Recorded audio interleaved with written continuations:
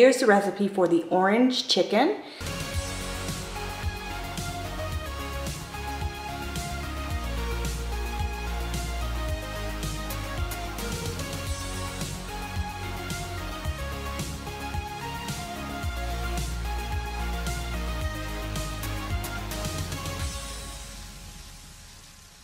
I cut up 4 chicken breasts, which should be about 1 to 2 pounds. I have a 3/4 cup of the orange marmalade, and then 3/4 cup of the barbecue sauce, and then 2 tablespoons of the soy sauce. So 4 ingredients, orange chicken in a crock pot.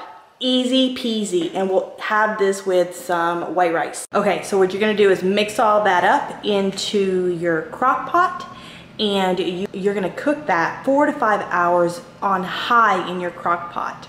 So we'll check it in 4 to 5 hours.